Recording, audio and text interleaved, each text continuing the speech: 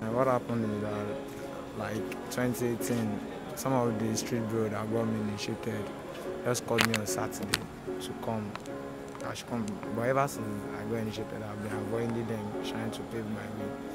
Because it's not part of my living. I'm an hairdresser and I know how it is in the street. So on Saturday he just called me that they want me to help him with something that I should please. It's been a while I've seen him.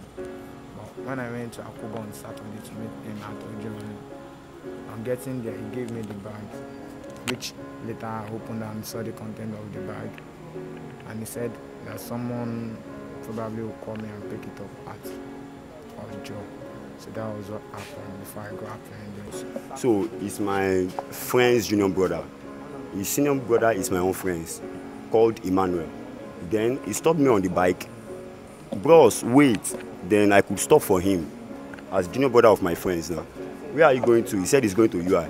Okay, I'll board you to Bodija. From Bodija, you board the bike to UI you are going to. That's just it.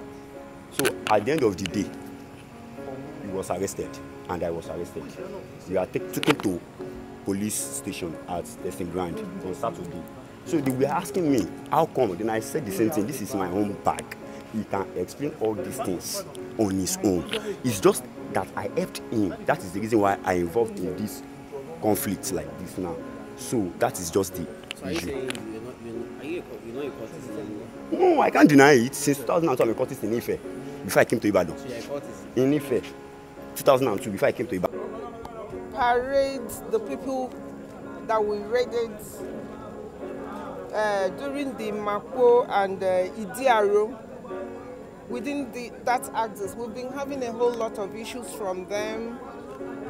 Every night, cults, rival cults fighting, they will loot shops and set the place ablaze. So we've, in continuation of trying to rid that place of miscreants and all these criminals, we've been engaging on aggressive intelligence gathering and then raiding of the area. So this is the 5th one we've done, and this one, 28 of them were arrested yesterday.